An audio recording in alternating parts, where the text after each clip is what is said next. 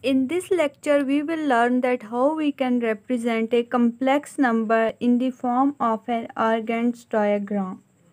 Here you can see that the point xy is represented in the complex plane having x coordinate along the x-axis, which is also called real axis and is represented by RE, and y along the y-axis called the imaginary axis and it represented by IM.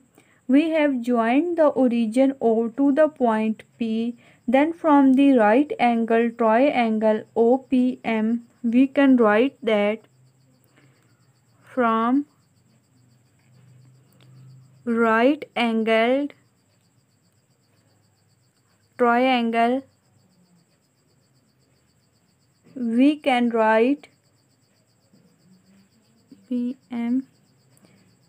We can write OP square is equal to OM square plus MP square.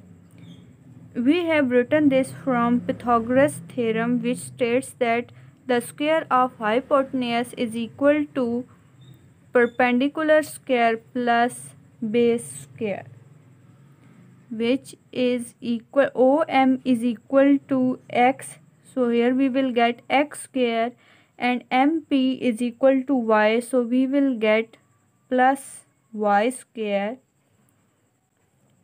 For z is equal to x plus iota y, we write mod of z is equal to square root x square plus y square and call mod of z as the modulus of z. The diagram representing a complex number in this manner is called the Argand's diagram.